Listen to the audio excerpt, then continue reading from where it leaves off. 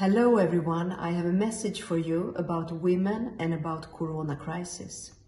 Women play a large part in the crisis, both as workers in the healthcare sectors and as caretakers at home. And did you know that globally women work twice as much in informal labor, unpaid labor, than men? And in Albania, women mostly work part-time and also informally. So therefore, the economic recovery will be difficult for women.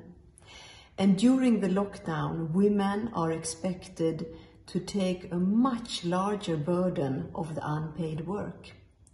So we need to work for gender equality, and we need to work for women's rights.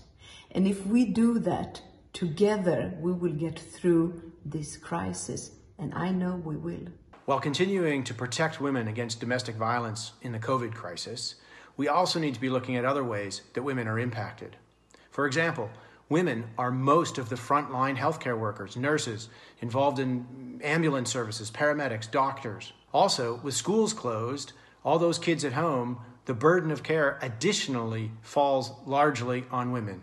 Usually it's women that are helping out with those kids' homework. And with medical services dedicated to COVID, which is important, a number of other really important services that cannot be delayed, like pre- and postnatal care or access to contraceptives, these things get pushed aside, but they still need to have attention. What's really important in the response is that gender expertise is brought on board and it's involved in all stages of planning any kind of activity.